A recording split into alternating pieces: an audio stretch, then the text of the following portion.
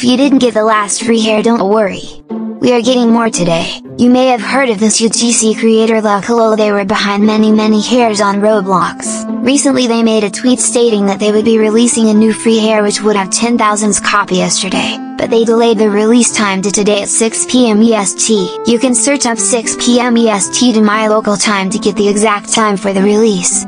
Anyways, here is what the hair looks like, and this is how it looks on me. What do you think about this? Bye.